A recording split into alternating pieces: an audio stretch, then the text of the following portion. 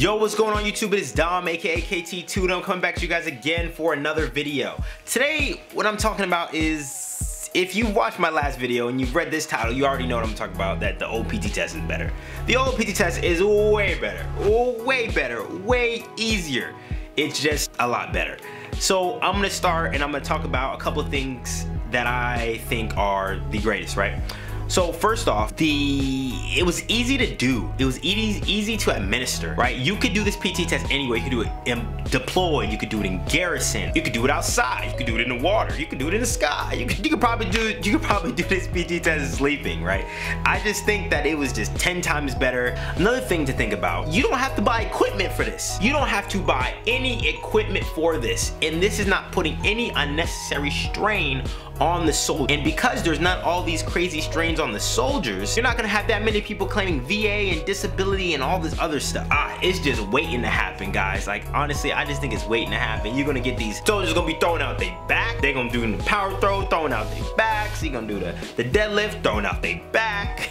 Leg tuck and twist, throwing out their back. It's gonna be something else. You know, something else you could think about is the results were really easy to look at. You could tell exactly what was going on. You could tell what the grades were. You had a set standard. I can't really give that to this test because maybe when the new test comes in and they fill it out and they figure out everything that's going on with it, then it'll be a little bit better. And last thing is, I think the new APFT, I think it's limited to where you can do it. I think I don't know if you can do this like early in the morning, right? Unless there's tons of lights. You could do the old PT test with minimal light, set up a little course, and then you could go.